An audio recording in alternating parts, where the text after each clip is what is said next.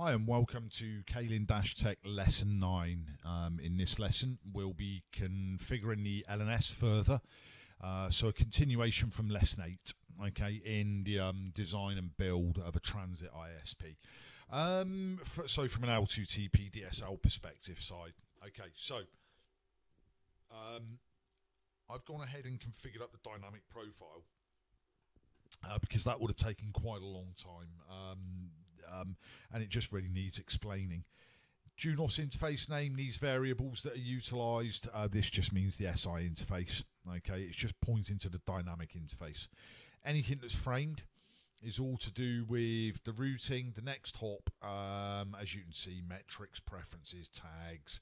But because it's framed, what it means is it means it's dealing with information that's being processed or sent, forwarded by the AAA servers. Because we're dealing with PPP, L2TP, we've got to do dialer options. They're stated there. To keep alive, stated here. IPv4 from the loopback interface is the gateway. IPv6. I've included both of these because we will more than likely go dual stack later on to show you how to configure up the IPv6 side of things. And then we've got our IPv6 managed configuration and other stateful. The NDRA is network discovery, router advertisement. Okay, so if you know about IPv6, you'll know what that is. This is not an IPv6 lesson. So what we've got to do is, on top of that, we have to configure up our AAA profile, our group profile, our access profile, so the L2TP profile, and our tunnel group. Okay, so we're going to go ahead and do that now. So let's start with set access. Profile, and it's going to be we'll need to call it something intuitive. So that we know what it is, we're going to call it AAA profile. Okay, and we have to tell it the accounting order, which we want as radius. So we don't want it local. We want the accounting to go to the radius server. Okay, and we also have to do the same for the authentication. Okay, so we'll go back to there and we'll do the authentication order, also radius. Okay, we have to tell it the address for the accounting and the authentication. So we'll go to here and we need to specify radius because obviously we're talking actual radius now. So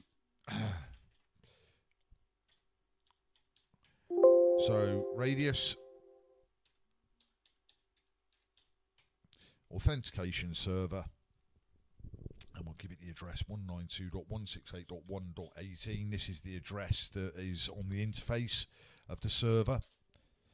Okay, and then we're going accounting server.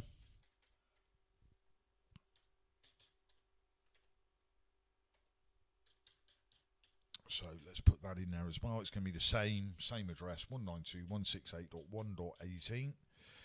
Then we have to give it the secret between the radius server and the LNS.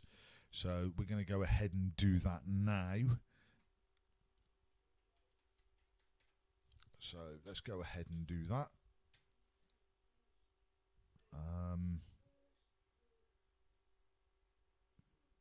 Right, for some reason it's because of my spelling. My apologies for that, guys.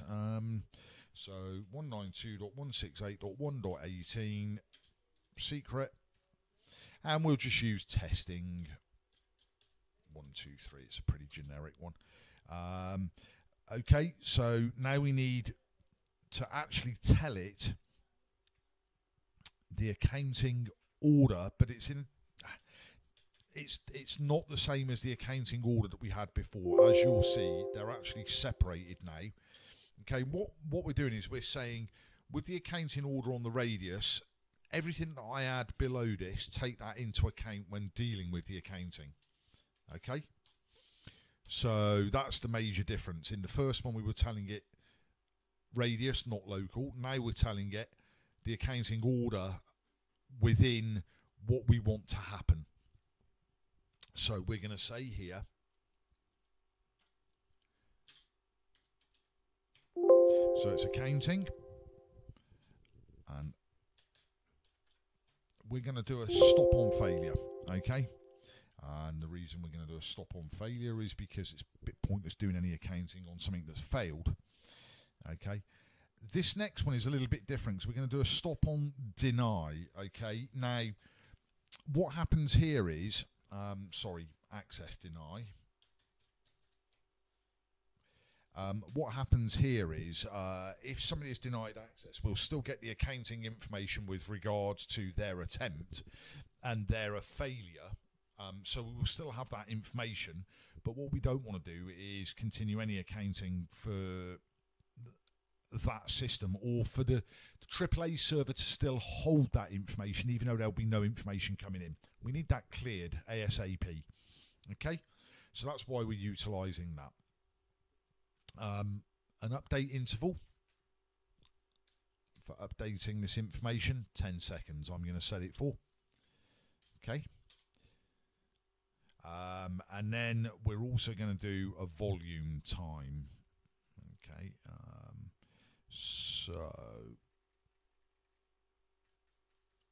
but it's only statistical information, and this is kind of important for northbound interface, because what you want to do is this is going to give you the stats for the volume of traffic for that given CPE or for that given end subscriber, and the time. Okay, and so depending on what your northbound payment methods are for information gathering with regards to that, this is important. Okay, so that's the AAA side of it, and now what we're going to do is we're going to set an access group profile. Okay, so let's do that now. Set access group profile, and again, let's call it something intuitive, so we'll call it L2TP dash group dash profile. Okay, and these are all the PPP settings, so we're gonna, which is the point to point. So we're going to do an idle timeout to start with, purely because we are going to have a maximum tunnels or subscribers per tunnel. So we need to make sure that if there is any idling anywhere, that with no information going across, that not the actual tunnel itself, but the subscriber within the tunnel is timed out. Okay, and they will have to do a reconnection. So as we carry on with our PPP settings, now what we're going to do is we're going to do a PPP options, and you've got as authentication PAP or CHAP. So I'm going to set both so that we can utilize PAP or CHAP. Okay. If you want to look into what those do, basically one of them, it's dependent how your database is formed for your usernames and passwords, but one of them, CHAP, will encrypt traffic across the wire, but it doesn't encrypt at the database. However, there are obviously implementations you can put in place and configurations that will encrypt that data anyway. Whereas PAP sends across plain text but encrypts in the database. So it's 6 of one, half a dozen of the other. So it's entirely up to you as to which you want to use there. Most people prefer CHAP. Excuse me. Okay, so we're also going to set an MTU size on the PPP side of things. And the reason we're doing this is because the tunnel itself will, and the LCP negotiations will have a slight overhead. What we don't want to do is we don't want to end up with fragmented packets. So we want to set this a little bit lower than its default of 1500 or 1524 Ethernet, because with the added headers on the front, it'll end up doing exactly that to the packets, and we don't want that. So we set the MTU to that. Don't confuse that with the MSS. We'll get into the MSS at a later point. We also need to configure up the keeper lives here. Okay, so we are going to go back to here, and we're going to configure our keeper lives, and our keeper live is going to be 30. Okay. That completes the group profile. Now we need to set an access profile. Okay, so now we're going to do set another access profile with slightly different settings, and this one we're going to call L2TP-profile, and an important point now, we're going to use client.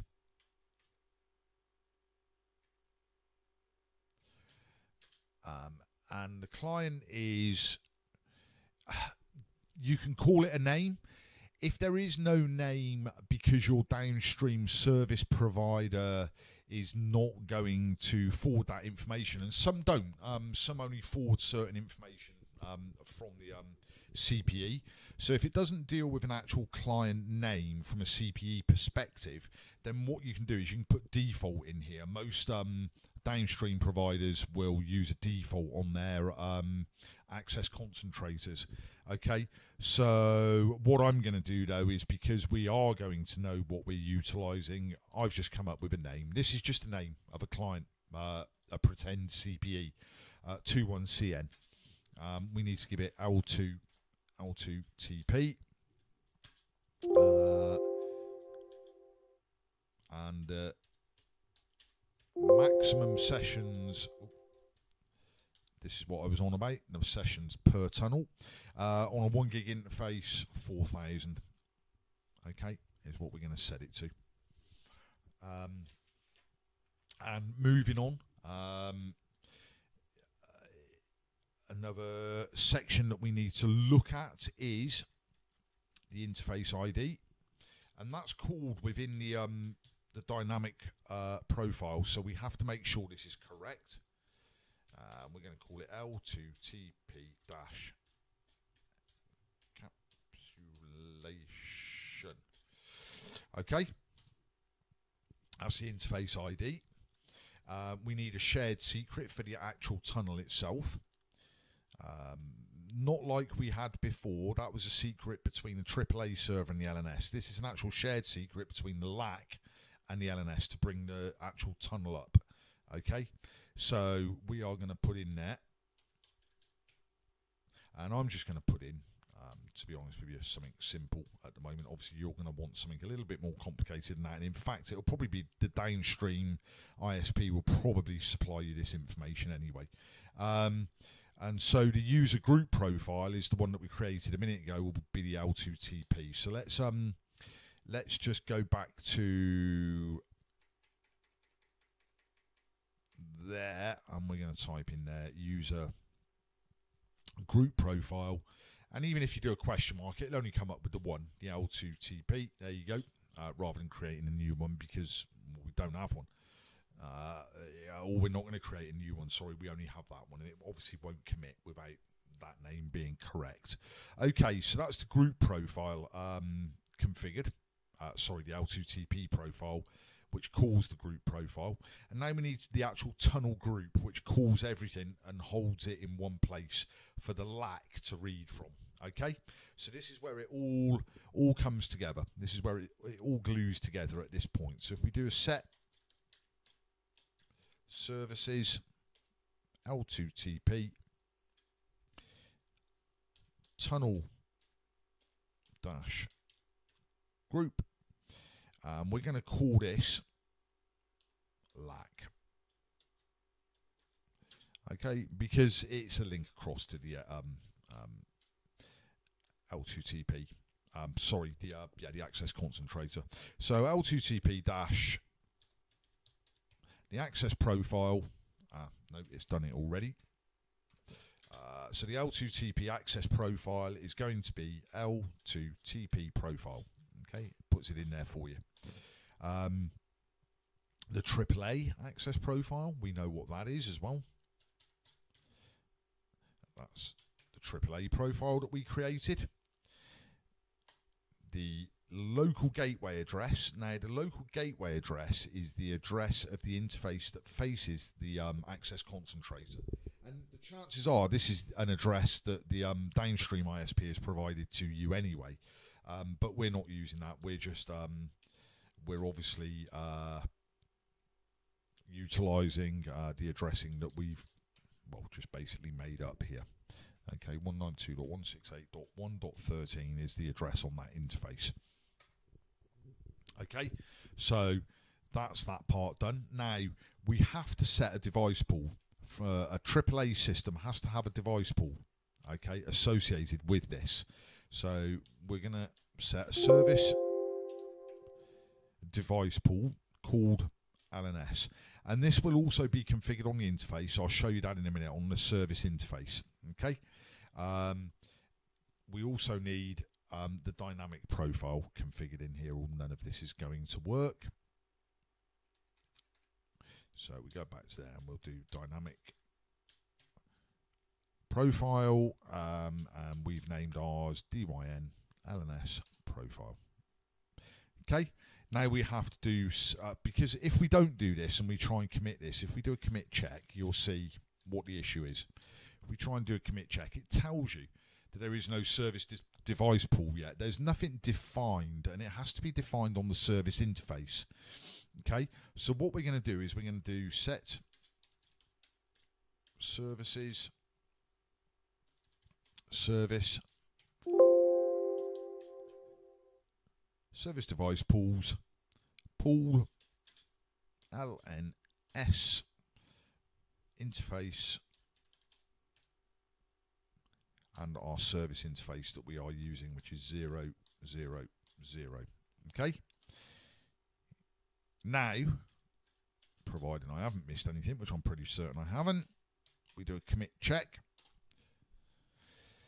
And now we have a configuration check that succeeds. So we're going to commit that. Okay, now if we do a run show configuration. Oh, sorry, we'll do it in a more easily readable format for you. We'll display set that. Okay, so we should now have what is starting to look like a really good LNS configuration.